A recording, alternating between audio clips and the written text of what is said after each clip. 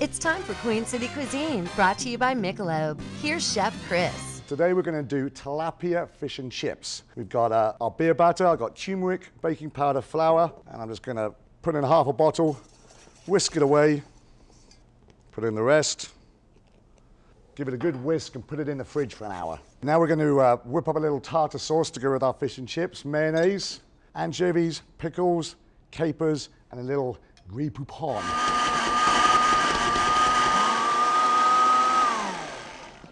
And there you have it, a beautiful tartar sauce to go with our fish and chips. Okay, now we're ready to fry our fish into some flour, into your fantastic batter, and into the oil. Make sure you put the fish away from you.